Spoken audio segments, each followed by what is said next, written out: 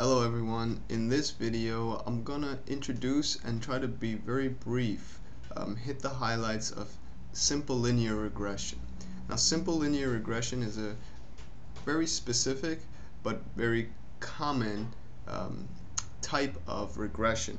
Regression itself is kind of this umbrella of methods that are used to predict different types of variables, oftentimes numeric variables, but not necessarily. In the context of regression, we have what are called dependent variables and independent variables, and they go by many different names as well. So our dependent variable will be usually symbolized with the letter y, and our independent variable will symbolize with the variable x. And if we have multiple independent variables, we'll have this kind of notation with a subscript. So here I have 3 independent variables, but I have 1 dependent, and this dependent variable is for us going to be numeric, and so that's when we're gonna kind of know we should use regression and simple linear regression in this particular example. So this will be our target. So we have a numeric target, which in the context of regression also goes by the name dependent variable. Okay, so don't be thrown by that.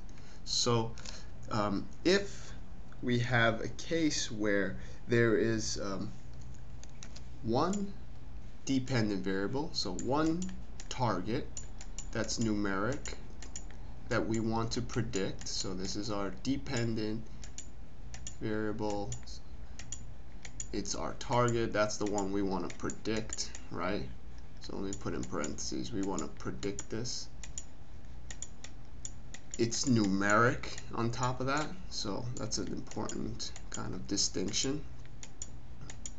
And we only have one other feature or one other variable. We want to use this guy to predict this guy, or at least to better understand it, but for us it's going to be focused on prediction in this course. Then this can be done with simple linear regression. So this is the simplest case, but this serves as the foundation for more complex types of regression. So this is kind of just a very brief kind of intro. Okay, there's a lot that's in the course notes that I obviously could not cover here. I want to focus on the code that you're going to need to get up and started. Okay, so first off, we're going to be dealing with a data set that concerns rental prices of apartments. So let's read the data in. I have my data set in my working directory, so I just need to call it like this. And let's take a quick look at its structure before we proceed. We see that we have 1,000 examples or observations, 3 features or variables, right? It's a data frame.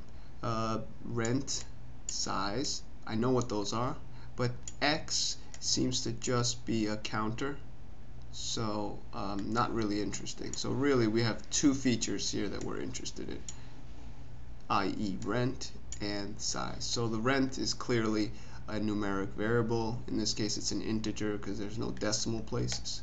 And this is the monthly rent. And size is square footage, so this is the square footage.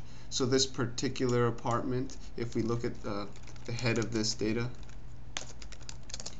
first 6 observations, we get a little kind of snippet. You see X is just a counter. Rent and size. So the first apartment that we have in this data set rents for $1,730, so $1,730, and it is 1,390 square feet large. And if you just take any row here, this represents one apartment. So that's what each example here is. Each example here corresponds to an apartment. Okay? And our objective here is to see if we can better understand how much an apartment will rent for using how big it is. In other words, we want to see if we could predict the rent of an apartment from its size. Okay, and if we can do that, then that'll help us predict how much an apartment will rent for, and for various people that might be valuable information. Okay. Now another thing, before we jump into the simple linear regression methods and functions, let's take note of our data set. We have two features we talked about. Both of them are numeric, right? As we can see here, or we see integer here. Both of them are numbers. If we want to do a little exploratory analysis, we can quickly first make a scatter plot of these two to see what the relationship is between them. So let's do a plot, and since I want to predict rent, I'm gonna put rent on my y-axis and size on my x. So the dependent variable goes on the y-axis and the independent variable goes on the x-axis. That's kind of our convention. Data frame is rent. So I get a very crude scatter plot here, but already I see that there is this very clear pattern that as rent increases, so does size. Okay, of course with a lot of variation along the way, which is always there, it's always inherent, but overall there's no doubt about it that there's this positive relationship.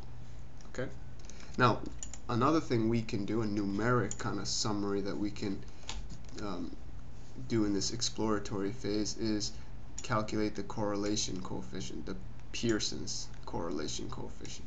Okay, so we do that using the core function. So rent, $rent, the data set is rent, the data frame is rent, the variable is rent, and size. Calculate the correlation coefficient of rent and size, and we see that it's quite high. It is 0.9. That's a very strong positive linear relationship, and going along with the scatter plot together, these things are giving us a clear picture that this might be a very good case to use simple linear regression. Okay, because if you look at this, it looks like this relationship can be summarized in a straight line. There's no kind of curvature here like this, or curvature down like this, which you can oftentimes see, or any kind of other curvature. It's a straight line, more or less. Okay, so we've done a very basic exploratory phase on this data. So let's jump in and let's calculate the equation for this regression line. Okay, so watch part 2. I'm gonna continue with this right where we're gonna leave off here and calculate the simple linear regression equation.